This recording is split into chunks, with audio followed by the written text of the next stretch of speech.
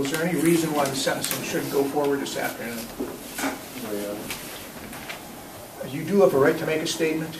That is to say, to make a statement in mitigation or explanation with respect to your conduct with a view towards lessening it, or to provide information in that regard.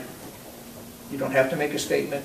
If you do, you're not forfeiting Mr. Perez's right to make a statement on your behalf. He's going to be permitted to speak in any event. If you wish to make any statement, I will note that I've read the written statement that you gave to the probation department. And I've also, as I've mentioned, read the pre-sentence investigation that contains some things that you told the writer of the pre-sentence investigation. Any statement you want to make, sir?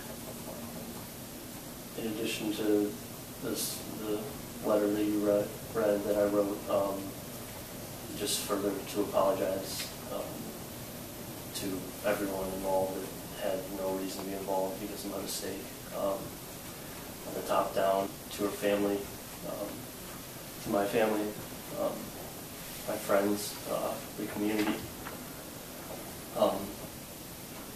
the school district, the football team, and coaches, everyone. I caused this, and it could have been avoided with better judgment. Everybody understand so far? Yeah. Bypass the whole deal and just stand in the sun. Cool. It looks like a cricket.